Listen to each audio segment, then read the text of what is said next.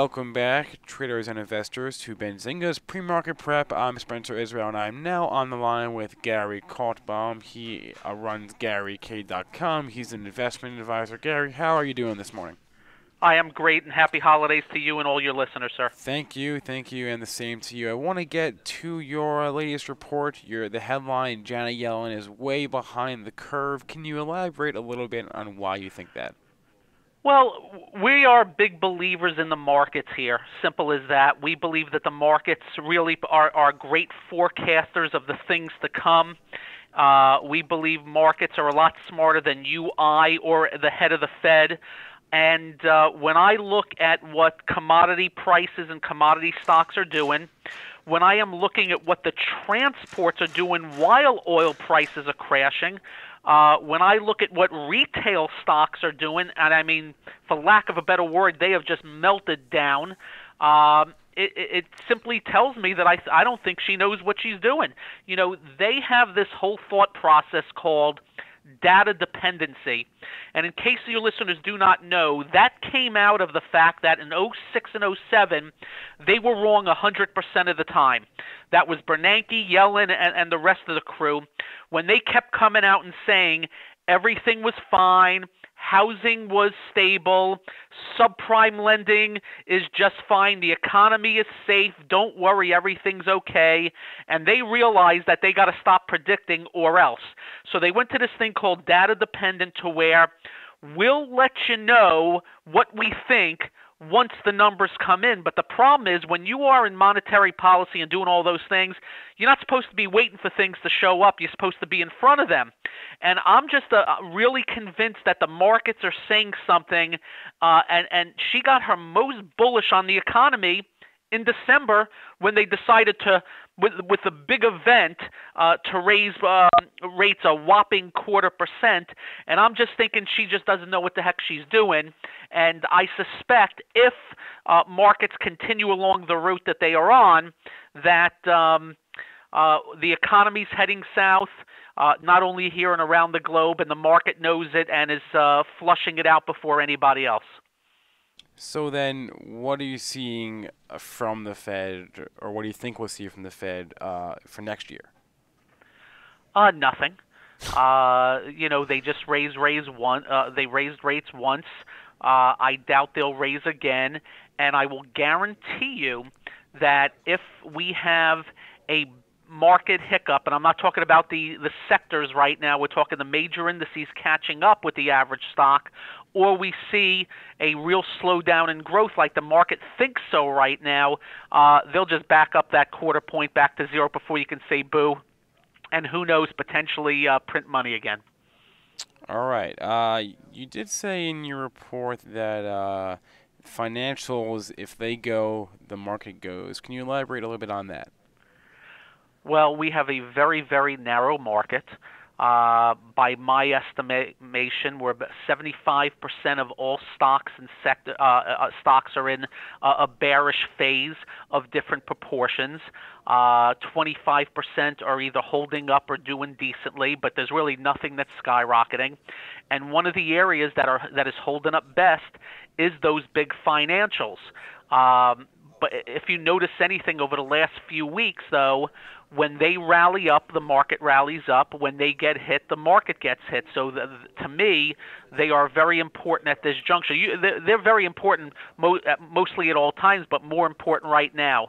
And if they start really getting and start getting these big financials like they've gotten some of these other areas, there is absolutely zero hope for the market, and we will head into new low ground, if not worse than that. So I would suggest you watch the Citigroup, the Bank of America, the Wells Fargo, the J.P. Morgan, and the like. And there's plenty of them already in trouble. Many of them are in bear markets, but as a whole, if you look at the XLF or the IYF, they're just the low end of the trading range right now. So we're going to be watching those closely as we go into the new year. What about the FANG stocks? Facebook, Amazon, Netflix, Google. We talk about them a lot on this show. You mentioned them also in your note. What are you seeing out of FANG? Well, they're acting fine.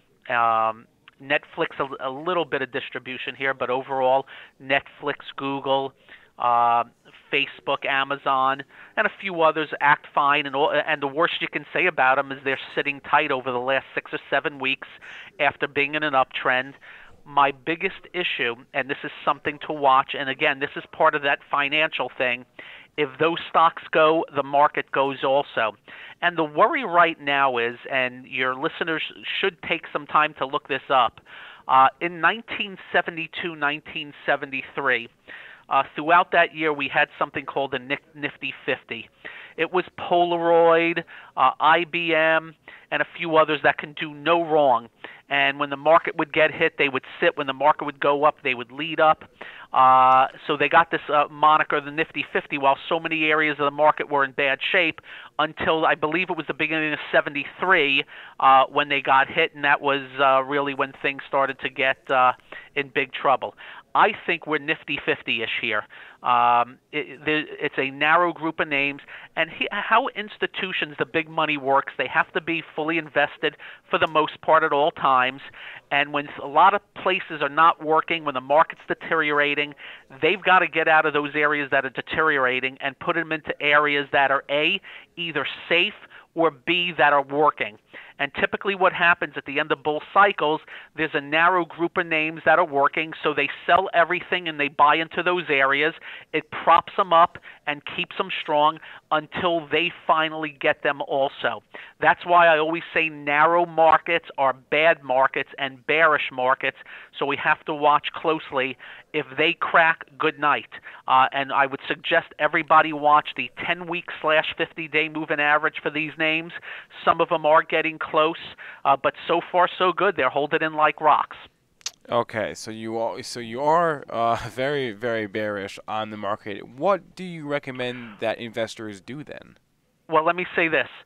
I'm very bearish on 75% of the market. Okay. I am very bearish on small caps, mid caps.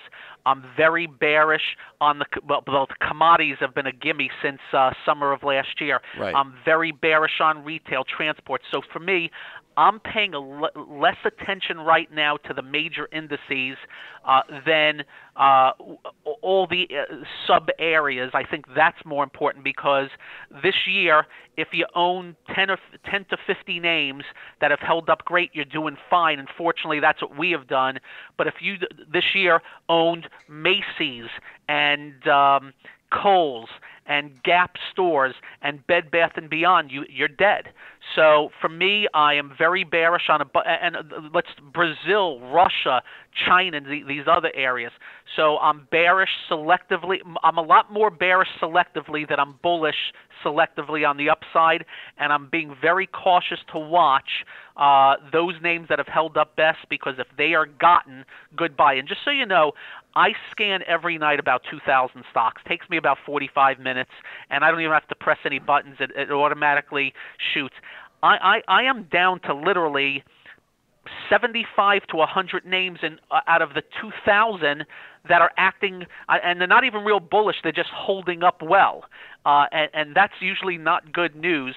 I was asked a question yesterday on an email I mentioned on radio. Gary, is there a chance that the worst area of the market stop going down and turn back up and we get going again? And I said, yeah, in the world of markets, anything's possible, but also in the world of markets, let's get a little bit of evidence that that's going to happen. And so far, it hasn't in any way, shape, or form. And when I list how many sectors are in bad shape versus how many sectors are in good shape, it is amazing the contrast. In good shape right now, this is it. Soft drinks and alcoholic beverages, the Home Depot, Lowe's, a couple of the defense names because everybody likes a good war. The cruise lines, a couple of those names, but it's a very small group. The food store like Kroger's acting well. Some household products and defensive names, and after that, that's really about it as far as bull markets right now in this market. And that's why going into 16, I'm worried, because if they start to get the areas that have been working and then they hit the indices, it's going to be one hell of a 2016. You read my mind. I was about to ask you for any recommendations, anything you do like, but I do want to also ask, this is a question from the chat. Do you have an opinion on any advertising agency stocks? Again, as far as what I like, it's just about things that are holding up right now. Uh, and if they can break, if Google and Amazon and Facebook that have been sitting tight for 6 weeks can break out to the upside, that's great news, and you can probably put some more points on the scoreboard. I'm sure you can. And who knows, maybe they'll go climactic and pull a 1999. I'm just letting you know that underneath the surface, it's quite suspect. As far as advertising stocks, I know I follow Omnicom, acting okay, really off the lows, and right now holding support. If Omnicom can hold the $74 level and start pushing through 76, there's probably a trade in it to the upside. But again, really not great leadership that I'm typically looking for. I'll call it an okay stock right now. I think there's another one I follow. How about a consulting company that I think consults in advertising, maybe Booz Allen, BAH? That's pretty darn strong. I like the action in that, but otherwise not much meat on that one. Another question from the chat. What about REITs? Are there any real estate investment trusts that you're looking at? There's a few of them acting well, and I should have mentioned, but not all. When I say the REITs aren't acting so well as a group, there are a few names. If you look at Digital Realty, symbol DLR, that's at new highs right now. Believe me, there's no stocks at new highs. So that's pretty darn strong, but is extended to the upside near term. You probably want to look for it on a pullback. The storage stocks are acting well. The storage REITs, Sovereign Self, SSS, broke out at 102 and is already 107. Very strong stock. Public Storage, PSA, that's another one at new yearly highs. That one looks good. EXR is another one, I'm pretty sure. Extra Space Storage, that one's called. So the storage names. So there's definitely a few REITs out there, again, if that's the type of thing you like buying. So I have no complaints about that. And notice they're a little bit defensive. So a few of them are working, but not a ton of them.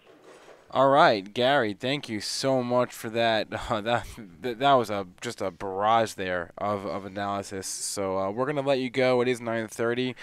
Thanks for coming on the show. We will talk to you again soon. And as always, good analysis. Thank you very much. Have a great day.